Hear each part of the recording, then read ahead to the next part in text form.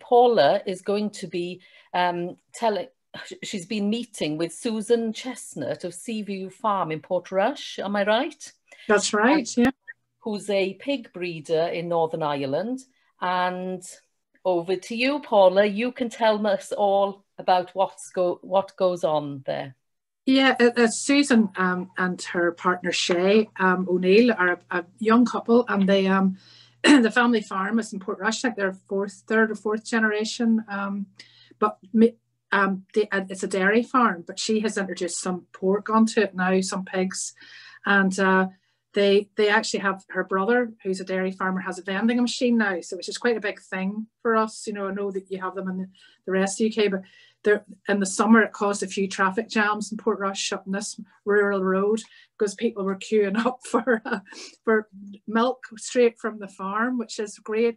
So we actually did a dinner on Saturday night. I'm doing this range of dinners in a cafe in Portrush, lovely cafe, just looking out at the sea. It closes in the winter.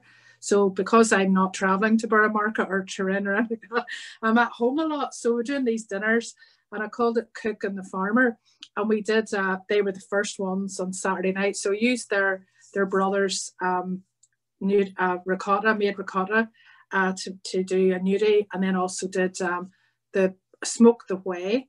And that's basically the recipe that I've done in this video that's coming up actually. So if you want to enjoy the video now, and then maybe and hopefully enjoy it, and then come back if anybody's got any questions, would that be okay, Nia? That sounds like a great idea, so that you can forward the tips for the others watching. Yes, yeah, thank you. Great. So I think Shane's going to hit the play button, hopefully. No. They say never work with technology or children or animals. It's just going to be one. Well, that's going to be one moment.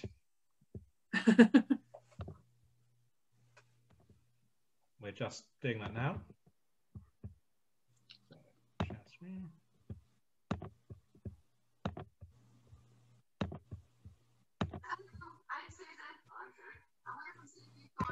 First of all, we'd love to thank Paula McIntyre for all her hard work and helping us promote our produce at the food festival. Here at Seaview Farms, we farm two main breeds of pigs, the Berkshires and Middle Whites. Let's take a look at them. Over here, we have a young wee batch of Berkshires just joined us here today. Berkshires are one of the UK's oldest pig breeds. Queen Victoria had a prized herd of Berkshires. They're renowned all over the world for their superior taste and marbling. We also have the Middle Whites. The Middle Whites are succulent pork, and they have a very sweet fat cover, which is fantastic for cooking with. We believe in the highest possible standards of animal welfare. Our pigs are outside from the moment they're born to the day they're processed and treated with the utmost respect and care. We farm regeneratively here, trying to reduce the global impact of agriculture on the environment. Our farming method sequesters carbon, so not only are we carbon neutral, but we're carbon negative. Thank you for watching. Bye from everyone. Hello, I'm Paula McIntyre, and I'm Slow Food Director for Northern Ireland. I'm delighted to be part of this Terra Madre Fringe, and I'm going to cook a couple of dishes with Seaview Farms pork, and it's Berkshire pork, Berkshire pig. We just saw Shay and Susan there in the previous video introducing you to the farm, which is in Portrush in County Antrim, looking at the sea. I'm in Portrush, County Londonderry or County Derry, and just up the road a wee bit. So this is my kitchen, and I'm going to do a gnudi with some pork ragu. So the ragu first. I've got some lovely mince here and nice fat in it, good fat ratio. Nice hot pan. I'm going to put some oil in it. This is a Brighter Gold rapeseed oil, which is just from up the road, and Leona and Richard that produce the rapeseed oil are big supporters of slow food in Northern Ireland. So nice hot pan, just hope that the smoke alarm doesn't go off, and then we'll put in our mince. There's a bit of mince here, a bit of colour in there.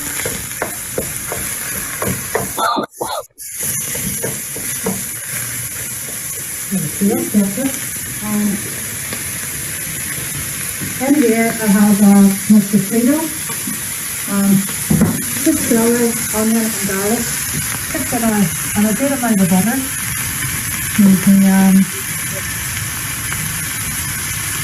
whenever I had a beautiful potato a few years ago, and spoke a lot about obviously about tomato and things like that, but there's a little bit of salt into my potato.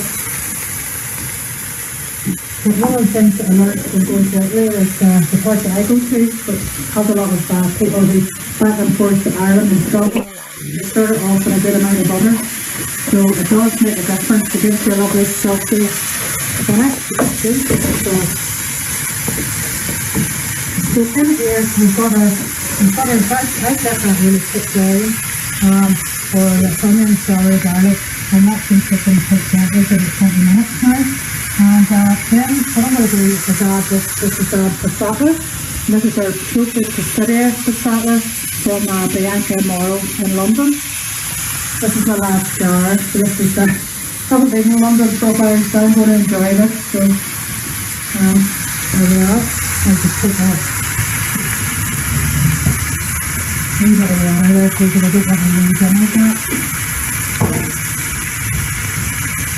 And I'm going to quickly do this cook down with a bit of red wine. So that's red enough for a wee second. And we're going to pour a little bit of dry there. Now to go with the butter ragu starting there, so to go with that, Seaview Farms is beside a farm called Chesnutt Farm, and the Chesnutts it's Susan's brother William and his wife Alison. They produce their dairy farmers, but they just introduced a vending machine so you can go get milk.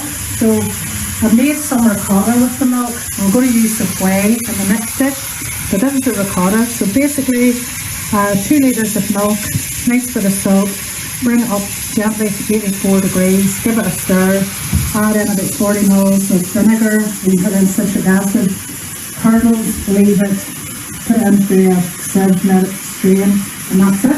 So we've got that. Nice pinch of salt into that as well. Some parmesan, some 00 flour, and an egg yolk. Now I'm going to mix this in a really good mix.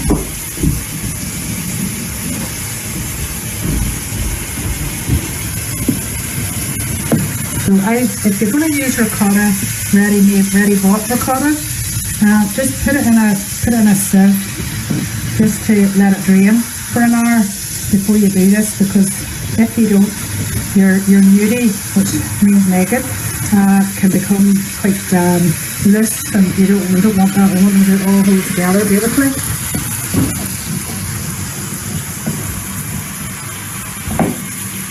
Okay, like that. A wee bit of flour. That's 00 flour, by the way, and another bit of 00. Just going to knead this very lightly.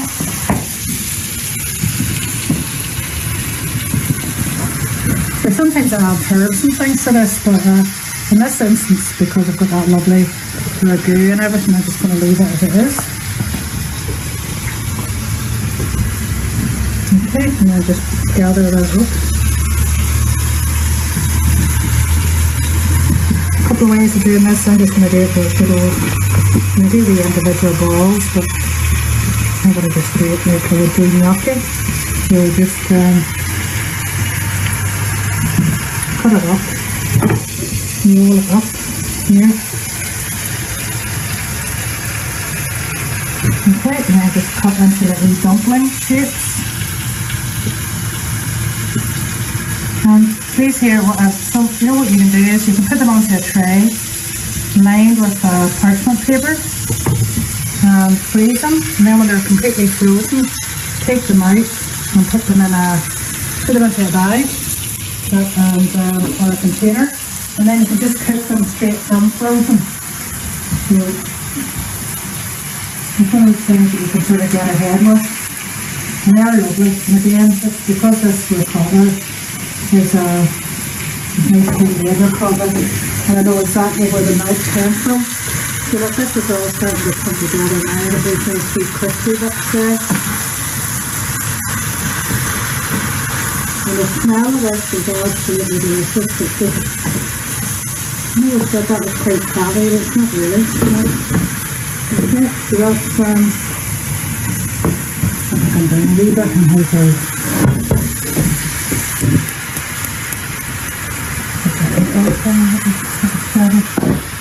okay. I'm just going to put a bit of red wine on this now, so just a nice splash, just to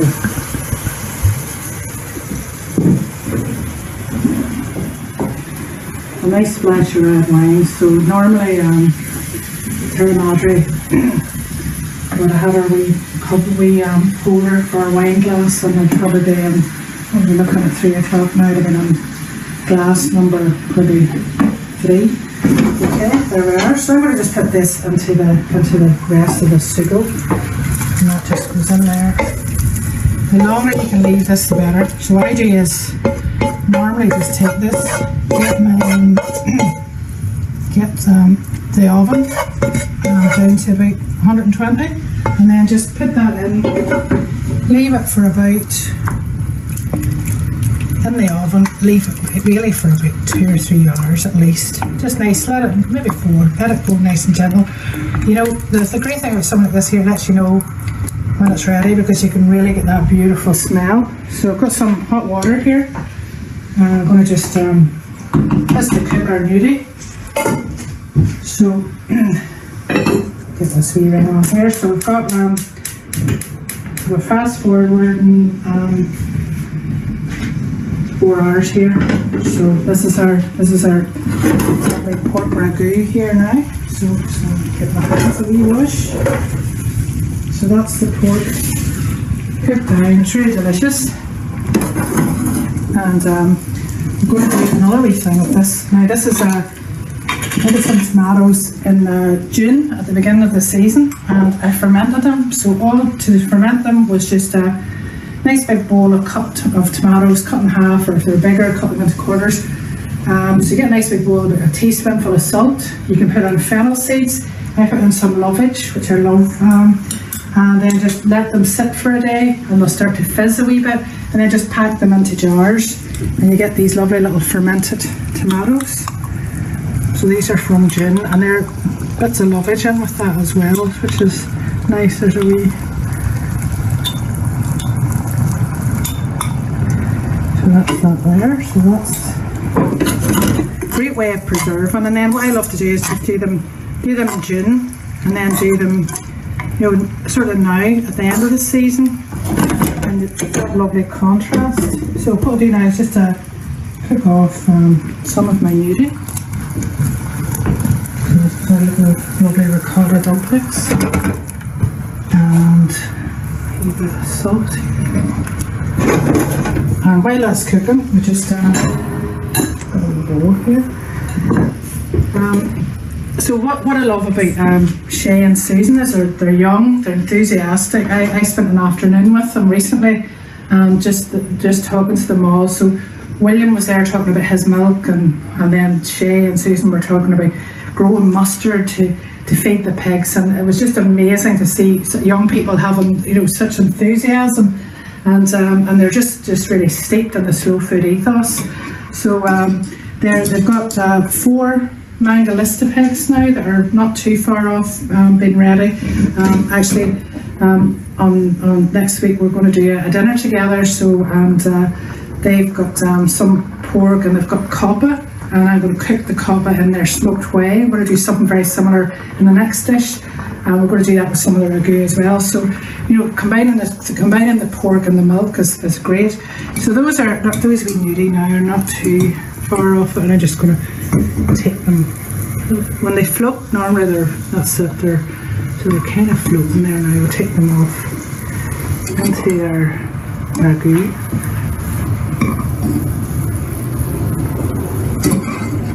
I'll give this a wee mix around.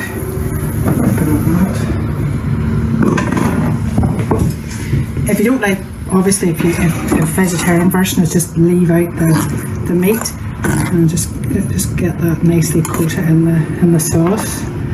So these are our wee nudies. So just into our bowl here, and get some of those nice tomatoes in with that as well.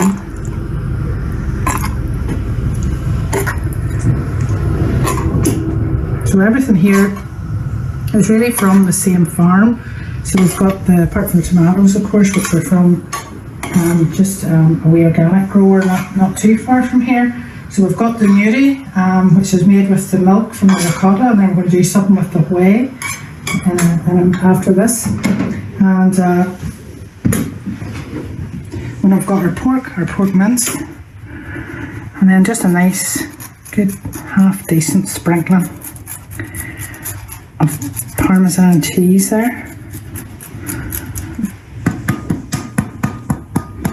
And that's our first dish. So that's our Seaview Farms Seaview Farms ragu, and we've got our Chesnutt Farms from the same farm ricotta nudie.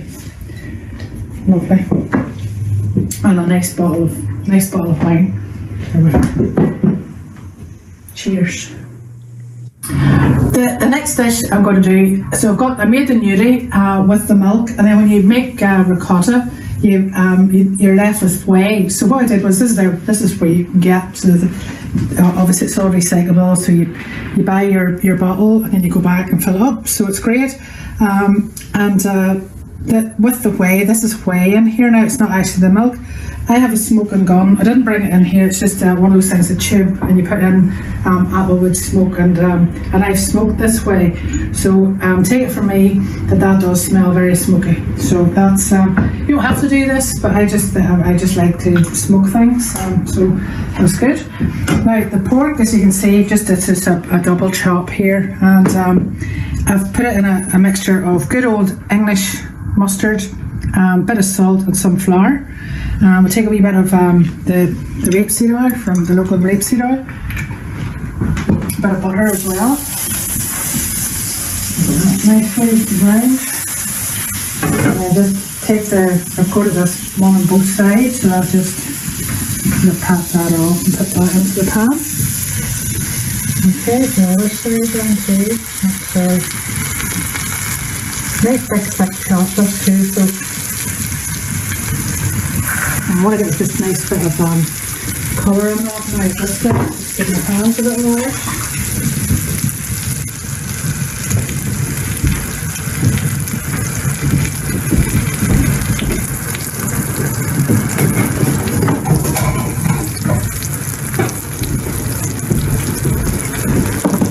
So just get a cracker here, a wee bit here, and get a nice butter. And then you know that butter, you get that nice sort of brown butter, there's lovely in it as well. So we're going to cook that. I've got a bit of salt in this as well, get that nicely cooked down. Got some onion and garlic here, and that's going to form the sauce along with the whey. So even though we're cooking the pork in the whey, we're actually using the finished product as a sauce as well. And I know it sounds a bit weird, but it actually does taste very nice. I make a lot of ricotta, and then I sort of think of different things that I can use the whey with. So the one thing you sort of think, maybe making scones or make our soda bread here. Another thing that I saw was in Iceland a couple of years ago, they had candied the whey, so I came home and did it really pretty much experimented with a few things. So it's whey, boil that up, and there's a wee bit of salt in it, which is nice, and the acidity, brown sugar, I use a wee bit of golden syrup and some vanilla, and boil that up and keep boiling and boiling and get this beautiful sort of salt caramel sauce. So we'll have a wee look at this now. That's not nice there. And you've got a lovely bath milk here too. I don't want to waste any of this, because you see whenever you get pork fat like that and you cook it in the butter, and the smell coming from that now is absolutely delicious. And it's all going to be in the sauce, so it's not going to be one of these sauces where you drain and cook it around and stuff like that. It's going to be good to flavour. So that's just the onion and garlic, so let that get down a wee bit just to get a nice bit of colour in that. And again, when onions hit the pork fat, that's another lovely thing. So I think we're going to do this, we'll take this on its side here now, just cook that a wee bit there, just to render down that fat a bit.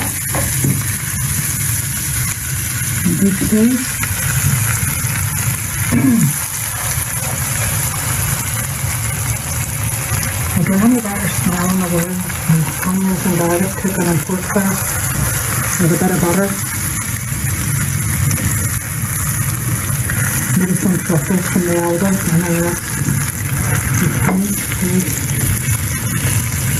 and so that's that now. Now I'm going to put my smoke away. Just put my hand further in. Not too much. So we'll flip this over halfway. Put the lid on. And we'll come back to that in about 20 minutes, and that should be all ready to finish off. Right, the pork's cooked, nice. That's nicely ready, and then as you can see, it's taken up these lovely juices. So what I'm going to do is just take a few of these. A wee bit of flour sort of around the pork chops has thickened it slightly. Take this out of here, just this is a disaster into it's not bad, anyway. I'll just put get those nice juices in. Just take a wee bit for this one, but I'll finish it off later. So I've rested that. So that's our smoked whey and our garlic and onions. So just give that a whisk.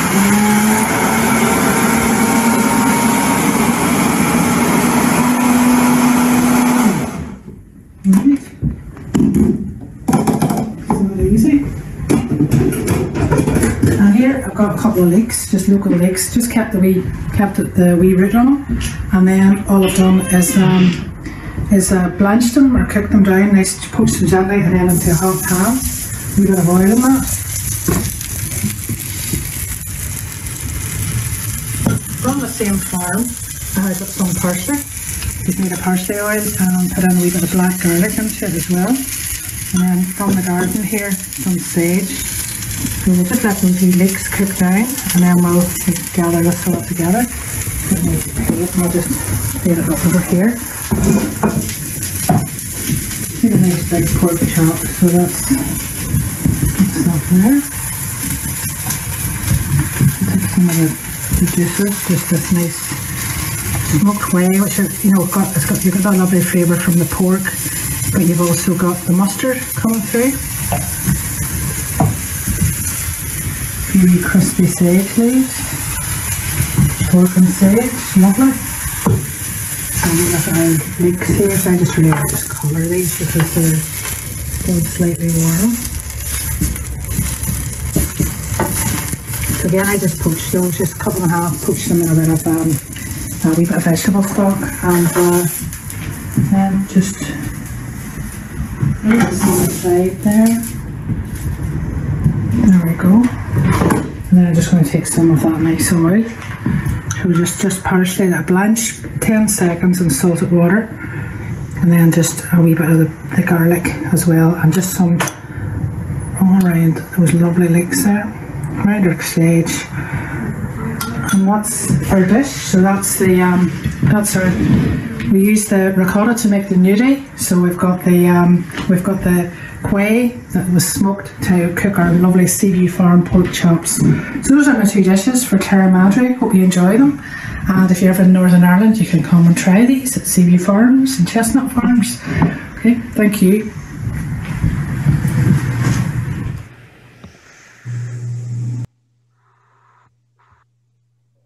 Oh, Paula, that was absolutely incredible.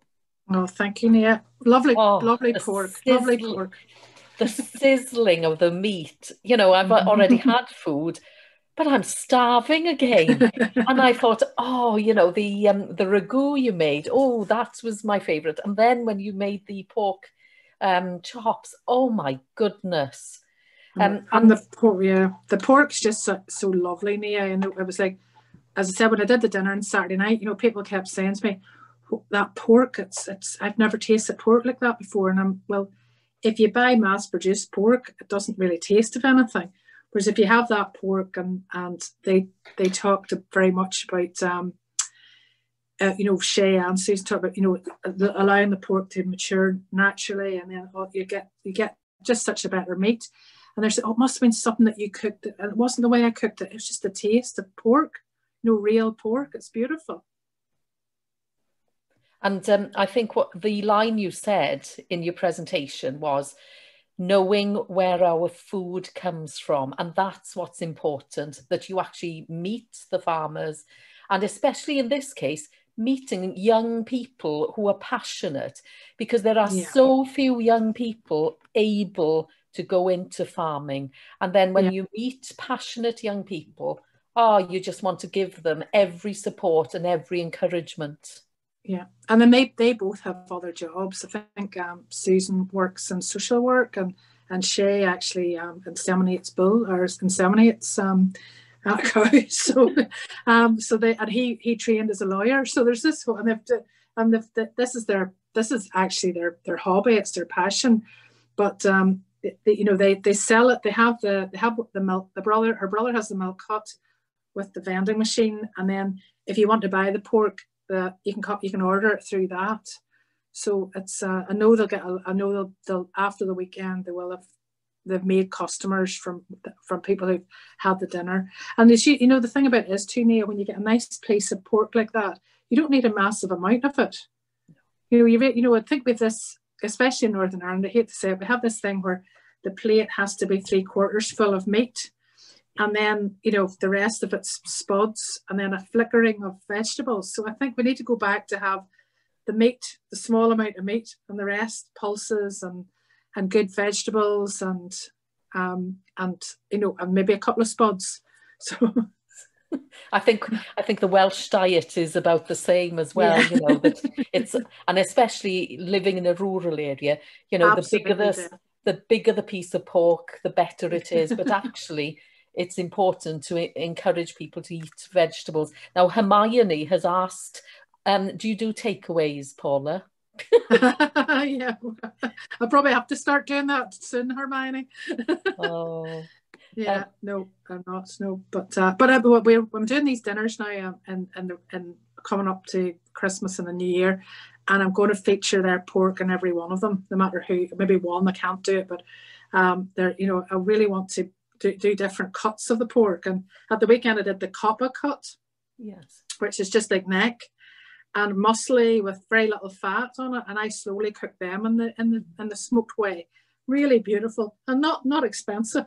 That's the thing, we use these muscly cuts and slowly cook them. They're beautiful. You mentioned that to smoke the whey, that you have a gadget. If you don't have this gadget, are there any other ways of smoking? Yeah, if you get a tray and just a roasting tray and line it with tin foil, and you can get the oak chips anywhere, sprinkle them over it, put a rack on top, and then put your whey into a heat-proof container. Cover the whole thing very tightly with tin foil, and then set it on top of a gas ring or a hot ring. I would suggest doing it outside if you're going to do it this way, because you'll stink your kitchen out and your whole house out. So I normally do it on the barbecue. If I've got a gas barbecue, I normally put it in that, light that up, and let it smoke, until you'll see the smoke coming out. And then after about 5 minutes, turn it off and just let it sit for 20 minutes just to infuse. So that's a good way of smoking anything. I would smoke yogurt like that as well, or, soak the chips in a bit of water first of all, for about 10 minutes, and then drain them off. And then you don't get a harsh smokiness. Brilliant. Now, Marcus has asked, will you be filming some of these dinners and programming them, showing them? Probably not, because I'm too busy cooking. I would love to, I would love to do something. I am terrible in social media. I'm just at that age, where I'm just, and it's like, that sort of thing. So yes, and eventually I'd like to. I had one of the staff do a couple of photographs the other night, but it's just, sometimes when you're cooking and you're running around the place. It's probably not something somebody wants to see, you know. But I'm used to doing demos, you know, Nia, where everything's set up and everything, whereas you cook in a small kitchen and you're running around. So yeah, maybe we'll do one at some stage. Yeah. Well, hopefully, maybe, you know, this weekend has been such a success that maybe we will, you know, to keep us going for the net, because I think it's going to be a long winter for us all, isn't it? Wherever we live. Yeah. And maybe I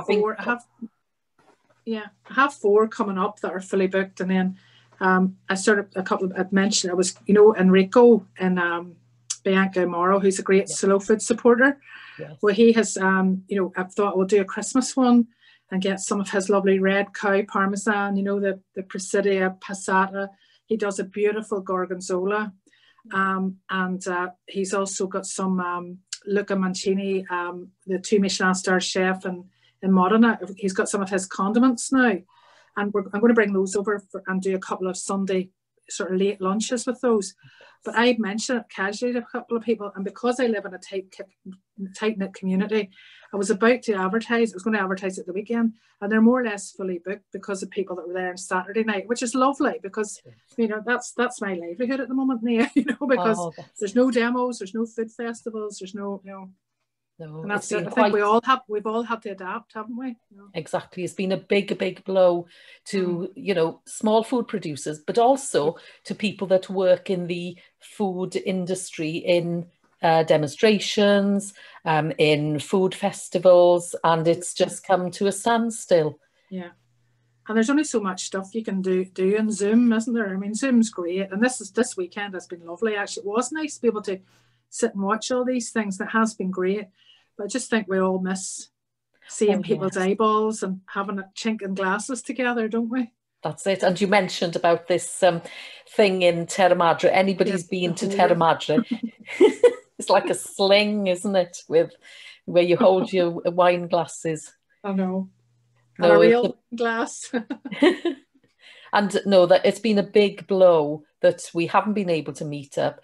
But however, we found ways around it, which has been fantastic. Yeah, this weekend has been lovely, really lovely. I moderated one of the honey, Sarah's honey demo or honey event on Friday evening, and it was just inspiring, you know. And we all sort of think, isn't it going to be a lovely day when we all get to meet and sit around and taste things again together and meet together and eat together. Because you mentioned the brighter oil and the butter, and of course, what were they called? I'm trying to think their names now. Abernethy butter, yeah. And we met them all, didn't we? In That's right. Turin. You met a whole crowd of them, yeah. There was quite a few. We'd a beer maker, we'd a brewer over, we'd a Broider Gold were over, Kelly who makes jams and chutneys. She's back. She moved to Bristol, so we don't have her anymore. So, but yeah, we had a lovely time. We had a lovely time at Terra Madre. Yeah. And people couldn't get over all this wonderful produce from Northern Ireland. All these Italians, they were all piling onto the Northern Ireland stand. Do you remember, Paula? That's and right, there was somebody selling Swiss cheese, and they weren't interested in him. No, they were just interested in Northern Ireland, which was absolutely fantastic. Our smoked dulse, that was the thing that went down well. I can't remember what it was in Italian, something affumigato.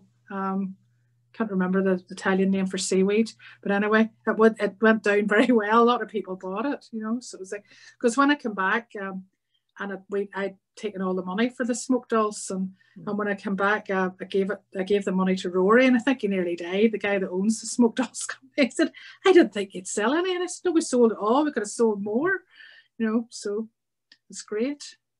No, it's a fantastic organisation, and the fact that so many different countries and so many different producers and people interested in food all come together in one place every 2 years, and it's made so many friendships are made as well. And absolutely, yeah, definitely. I mean, I went first. The first time I went was in 2014. That's when I first met Shane.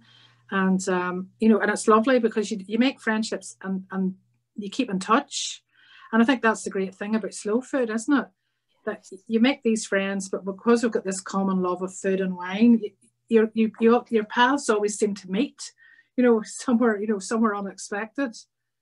Which is great, isn't it? That's the thing. I think that there's there's Marcus B. I think I met Marcus at Terra Madre that first time, just popping up there. So that I think that's the thing. You meet people and then you maybe meet them somewhere else, and it's great for maintaining friendships, isn't it?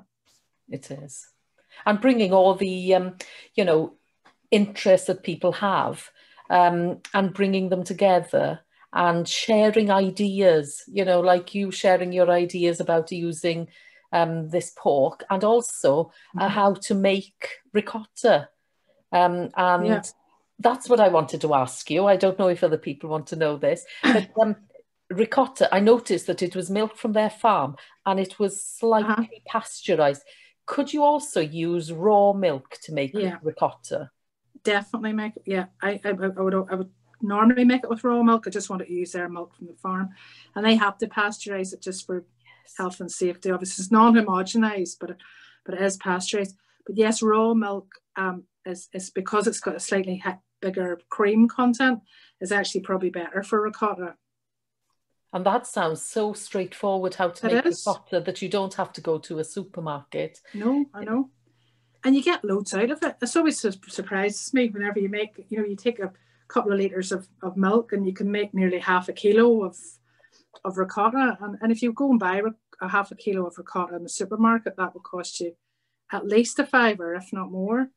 And then you've got this whey left over. And I mean, and it's nearly as nice as, it's nearly as nice a product as the actual ricotta. Because I would use it for, soda bread or for scone. It makes great scones, actually, so it's perfect, and there's and then there's no waste at all.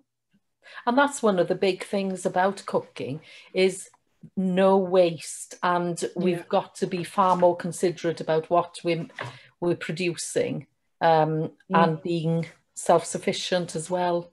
Yeah, exactly. Well, I think so. We'll not mention Brexit, Nia. No, gosh, no, please, no. No. Things are going so well at the moment with slow food, and especially with the Terra Madre Fringe. And fair play to Shane. He has worked so hard sorting everything out. He has been a miracle. Well, it's a miracle, how he's got everybody together. In such a short time, Nia. It's just been magnificent, hasn't it? He's done a brilliant job. And the thing is, Shane is the Sorry? I hope he's having a glass of wine now. Yeah, good, excellent.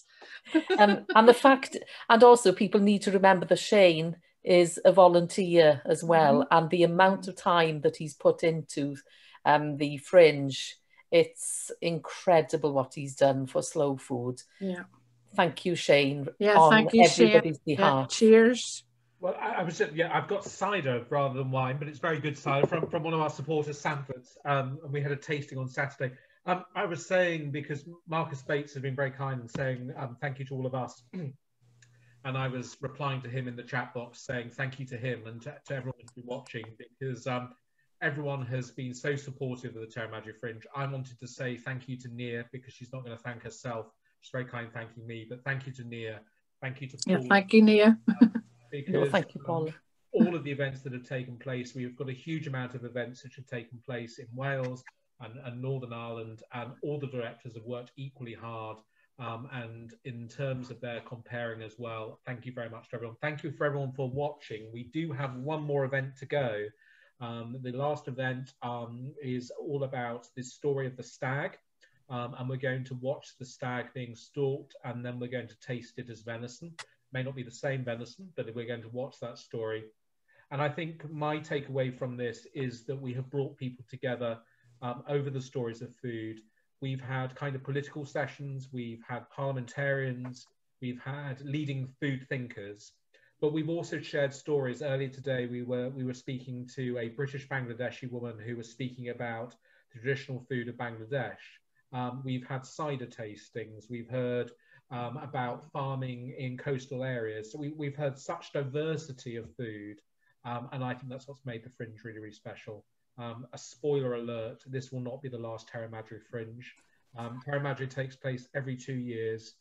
I think we will almost certainly have this annually. It will be great to see my friends in person, Nia and Paula and many of them. And it'll be great to see you in Turin, but I think what we will be doing is we will have a virtual Fringe as well as an in-person, because the one silver lining of this is that we have brought more than 5,000 people together this weekend. Many of them wouldn't have gone to Terra Madre in Turin, and long may us bring those people together and share their stories. So people were very kind thanking me. It is everyone else that has provided the content. So thank you, Nia. Thank you, Paula.